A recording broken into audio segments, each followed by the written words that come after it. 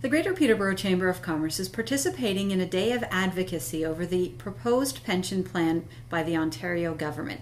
The plan is being designed as we speak, and this is why we've chosen October 8th to participate. As they are developing it, we're hoping that we can make business concerns known. A number of the concerns are the fact that it could have an impact on our competitiveness as well as job creation.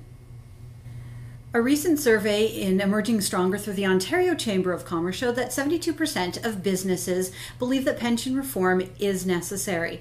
However, they do feel that an Ontario pension plan is not necessarily the way to go. They are interested in pooled registered pension plans, which allow some flexibility on the part of the employer. They would be mandatory for employees, but contributions by the employer would be flexible and they could choose whether or not they want to do that. Some of the concerns with the pension plan is that it's a cumulative effect. Already we see high electricity costs as well as high WSIB premiums for small and medium enterprises.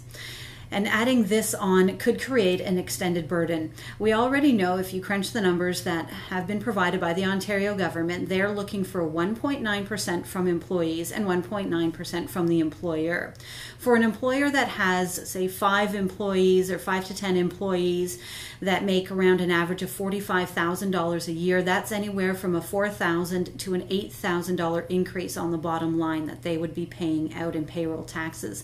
And that can be a concern because, as mentioned, it can lead to some concerns about competitiveness in the market as well as job creation. The Greater Peterborough Chamber of Commerce wants to hear from you, our members. You can reach us on Twitter at PTBO Chamber or on our Facebook page, the Greater Peterborough Chamber of Commerce. Thank you.